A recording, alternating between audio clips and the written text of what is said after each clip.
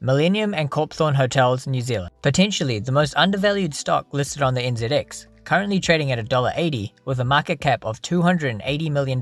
Why is this company potentially the most undervalued company listed on the NZX? The company claims to have a net tangible asset of $4.44. This essentially means if the company were to go into liquidation, you would theoretically get $4.44 back, which is over a 2 times gain instantly if you bought at the current market price. As we all know, the hotel industry have been heavily impacted by the pandemic. Hotel stocks globally have plunged. However, in a turn of events, this company's recent half-year financial performance has surprised us. In this video, we'll go into more details and explore all these possibilities. If you find this video insightful, make sure to smash that like button and subscribe button to help the channel out and to keep updated on all the insights we dig up. But for now, let's jump right into it. So just a little bit of background on the company first. We'll just refer to them as Millennium NZ for easy saying. So, Millennium NZ owns/operates 20 hotels nationwide.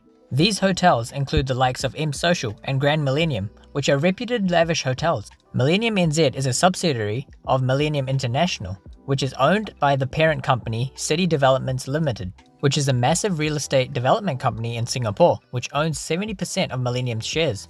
Millennium NZ is not just a hotel company, it's a property company with hotel assets. Its other operations include the sales of residential units in Sydney, with their Zenith residential property, which according to their 2019 report has an annual occupancy rate of 92%. Furthermore, the company engages in land developments in New Zealand. This brings us to their subsidiary, CDL Investments New Zealand. CDL is a residential land development company that develops sections for sale. Currently, Millennium NZ owns 66% of CDL's shares. If we take a look at their financial performance over the last 5 years before the pandemic, we can see that their revenue has been growing quite well from 136 million to 229 million last year. Similarly, their profit has increased from 21 million in 2015 to almost 50 million last year, which is good, but their growth rate year on year has been plummeting in recent years. Regardless, if they can maintain this, it would give them a PE ratio of 5.6 if we take their preferential shares into account as well, which suggests that the stock is undervalued. We all know this year, hotel revenues have been hit hard by COVID-19, hence why hotel stock prices have been plummeting globally due to the uncertainty of profitability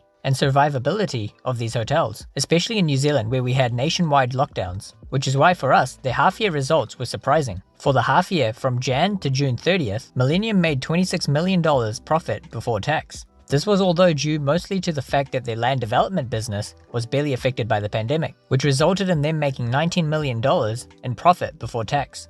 Even their hotel segment actually made a profit of $3.7 million before tax, which to us shows the strong survivability of their hotels. However, their normal hotel operations were very negatively impacted, but the silver lining to this is that their 2 biggest hotels in Auckland, Grand Millennium and MCK, are actually occupied by the New Zealand government as a managed isolation facility, which is a good second income, and the company has said that these 2 hotels will continue to provide managed isolation during the second half of 2020 as well. So now let's move on to their balance sheet. In the beginning of the video, we mentioned net tangible assets. Net tangible assets are total assets of the company minus intangible assets such as goodwill, patents, and trademarks, as well as minusing all liabilities and the par value of preferred stock. So basically, the net tangible asset is the value of physical assets such as plant, property, and equipment, as well as inventories and cash instruments minus liabilities. So if we look at their balance sheet, we can see that they have total assets of 955 million, which doesn't include intangible assets, while they only have 158 million of total liabilities,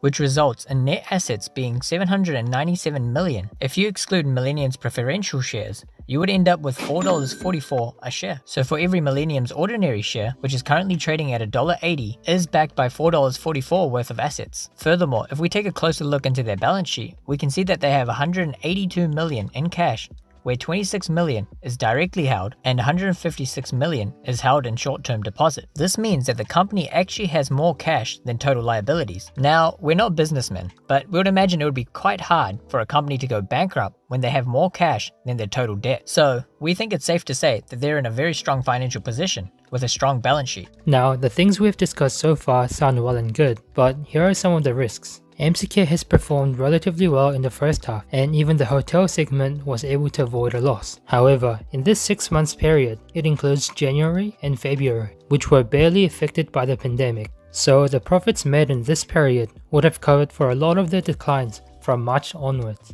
So it is quite likely their hotel segment may enter negative territory in the second half of the year. Furthermore, it is still likely that the negative impacts by the virus will continue until next year. Therefore, hotel operation will continue to be grim for the foreseeable future. And the chairman of MCK has said, "We also believe that we have not yet seen the full extent of the economic effects of COVID-19. This also means that your investment may be tied up for a while, so potentially only put in money that you feel you won't need anytime soon." If we look into their revenues by operating segments, we can see that their property sales have now grown to take up almost half their business. And in terms of profitability, property sales is now greater. Although MCK's property sales business has been doing well, we have to remember that New Zealand property market has been in a boom for the last decade, which helped this business to be more profitable. However, now with the virus, the property market has never been more uncertain, and if land prices decline or don't go up, MCK's profitability may be significantly reduced and may result in a negative growth in terms of profit. Another thing to note is that MCK's share trading volume is very thin. On average, only $25,000 worth of shares get traded each day, and the buy and sell walls shown on the table is worth less than $100,000. So one big buyer or a seller can move the share price drastically. Therefore, it's not ideal for bigger volume investors.